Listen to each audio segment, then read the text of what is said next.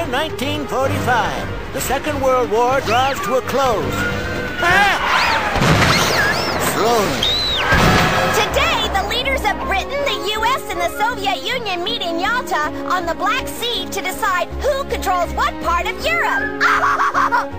The members of this crucial meeting, known as the Yalta Conference, include Soviet Premier Joseph Stalin, American President Franklin Roosevelt, and British Prime Minister Winston Churchill. Friends, allies, please. We must resolve the issue before us. Yeah. World War II is nearly over, and our side shall be victorious. Now we have to decide how to carve up Europe. Bring in the map.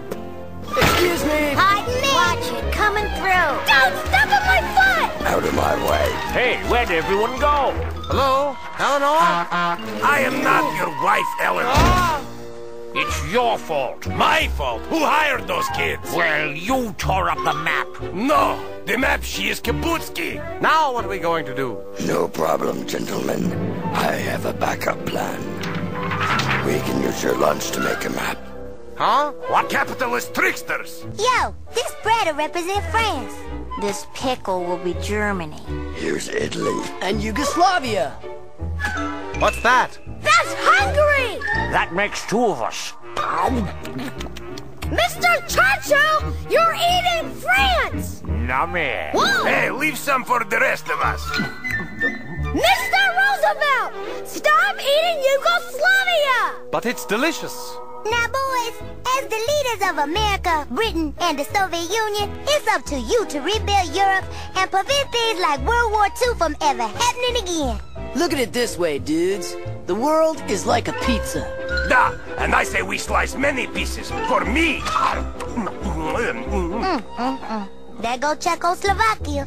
Listen, first you gotta divide Germany in 4 parts. France and each of your countries can rule them to guard against future wars. That's good. And not too much garlic. Then you gotta punish the enemy leaders. Try nasty. Now think of these fruitcakes as the Nazis. Absolutely. Everyone hates fruitcakes. You should put them all on trial for pursuing the war in the first place. Yes. Here. Oh, and of course, I get control of this area here with the cheese and pepperoni. Let's call it Eastern Europe. Why should you get that? Look, the United States is still fighting Japan, right? Well, I'm going to help the Americans win their war. Say this salmon is Japan. These peanuts are my armies, this whipped cream is my navy, and the cherries are my air force.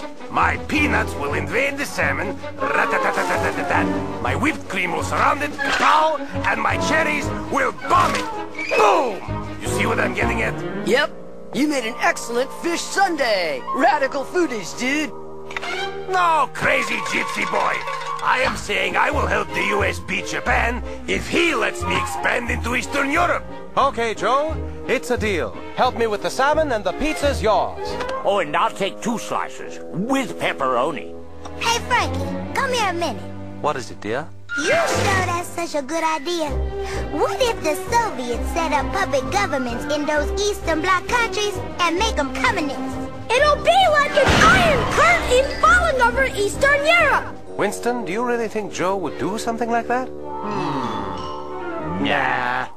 Big mistake! Gentlemen, to finish off our meal, we will call this cake peace, because nobody likes war, and violence is a terrible, terrible thing. Excuse me, Joe, but aren't you going to share? Niet! The cake is mine! Mine! It is not! Let go! Say release No, it! I want it! Let go, I'm Joe! warning you! Why you... This means war! Take that, you communist twit! I've had it with all of you!